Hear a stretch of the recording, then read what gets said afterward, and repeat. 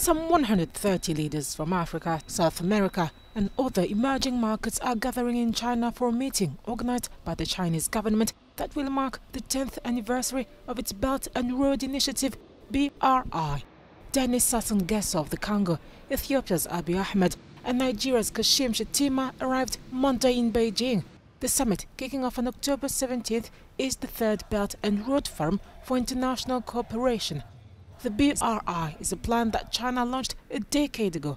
Under the initiative, a signature policy of President Xi Jinping, Chinese companies have built infrastructures including ports, roads and power plants around the world in a bid to boost trade and economic growth.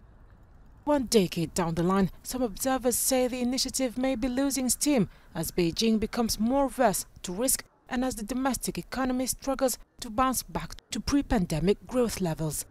The main events of the 2-day meeting are scheduled on Wednesday. Global organizations will also be in attendance.